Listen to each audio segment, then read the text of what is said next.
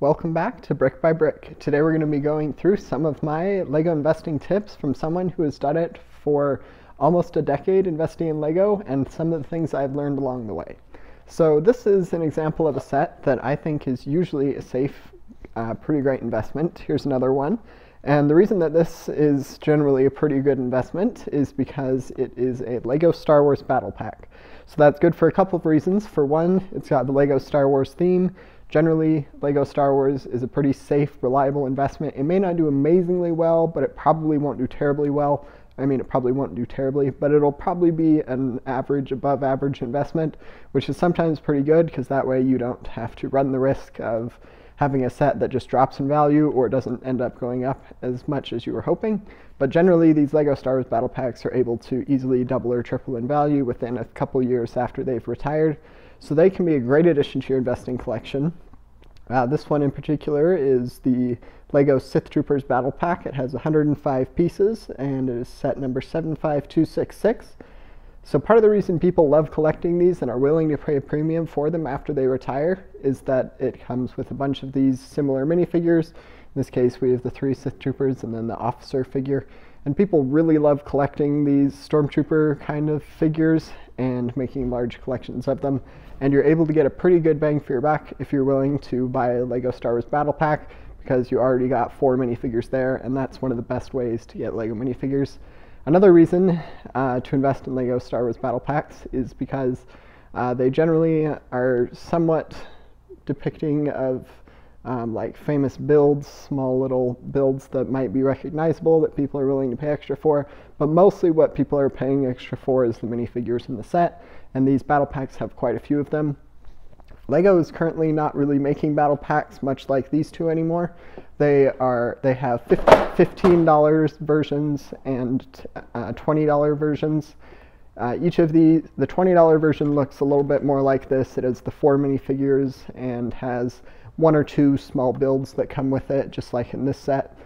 This one is the Mandalorian Battle Pack. It has 102 pieces and is set number 75267.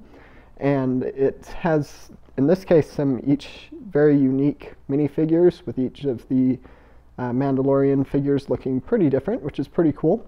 And I have a couple of these in my collection. I have more of the Sith Troopers Battle Packs in my collection, which is unfortunate since this one ended up doing pretty well, doing a little bit better so far after it retired, since it's retired already for both of them. But both of them have still ended up doing pretty well and will most likely be able to double or even triple investment in another year or so since they've been retired for a bit. So those are some of the reasons people really like to invest in LEGO Star Wars Battle Packs, and I would agree with that. Next up, looking for uniqueness in the minifigures that you decide to invest in the sets is also a really important factor. So for example, this is a LEGO Mario set. It comes with, of course, LEGO Mario right there, as well as the Bowser Jr. figure, the Goomba right over there. And there's a couple reasons why I bought this set. For one, it has the Mario character, which is required. This was one of the first, if not the first, Mario set that came out that included the buildable Mario figure that you can use to interact with the rest of the sets. So if people really wanted to interact with the sets, they'd have to buy this set or one of the other two, like Luigi or Princess Peach sets. But I thought that since this one was the original Mario character, that it would likely be a better investment once it retired.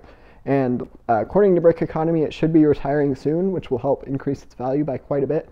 Generally, after most LEGO sets retire, they jump up in value by a good margin. And then after that spike in value, they'll continue to go up, but generally not quite as much or as fast as that first jump. After a while, they'll probably eclipse the ROI from that first jump in value, but it might take a little while longer than just a month or two, which is what it would probably take just when a LEGO set retires. And another thing to look for is investing in the right LEGO theme. So this is a LEGO Lord of the Rings Brickhead set. It's actually under the Brickheads theme, but it depicts Lord of the Rings characters. And I decided to invest in this one fairly recently. It's not going to be retiring for a while, so if you can get this one on sale, it could be a great addition to your investing collection. It's got just these 2 buildable figures, Gandalf the Grey and the Balrog figure, which is the name of the set. And it's got 348 pieces, and I decided to invest in this one because it has 2 iconic characters, and it also is Lord of the Rings themed, and the previous Lord of the Rings sets have done amazingly well. They've been incredible investments. So I'm hoping that that trend continues with this one. If you do decide to invest in one of these, between the 3 battle packs, or not battle packs, between the 3 character packs that LEGO offers, I would probably recommend this one, and then the Arwen and Aragorn set, and then the Frodo and the Gollum set. Feel free to let me know if you have any questions, and don't forget to subscribe.